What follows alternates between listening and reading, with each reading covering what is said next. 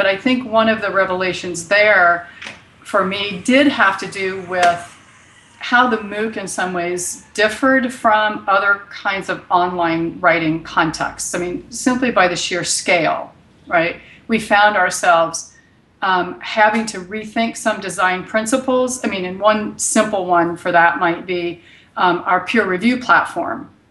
While we might have a peer review platform, as we do now in our hybrid courses on the OSU campus, we could recognize the value of having an instructor dashboard that would give us all of the information on each of the individual students and their progress and whether peer reviews had been submitted and so forth. But when you scale that up to 37,000 people, an instructor dashboard just doesn't, it doesn't facilitate, it really only complicates.